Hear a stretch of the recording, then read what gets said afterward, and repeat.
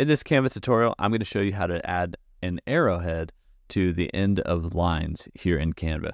It's actually really easy. Over here on the left-hand side, we'll find elements, and then we can go find shapes, right? So we have different categories here we probably see, or we could even search for shapes up here, or click this shapes button right here.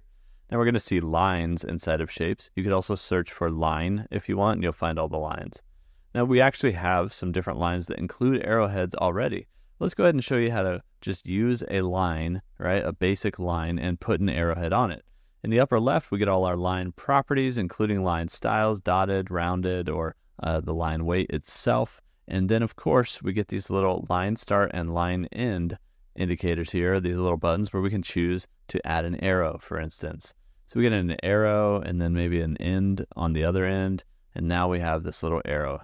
And you can choose whatever you want to add on the ends there. You can move around these points. You could even use this little elbowed line type here to create more of like a diagram look and kind of move these little bars around and create the type of line that you want here in Canva. But that's how you can add arrows to the ends of the lines.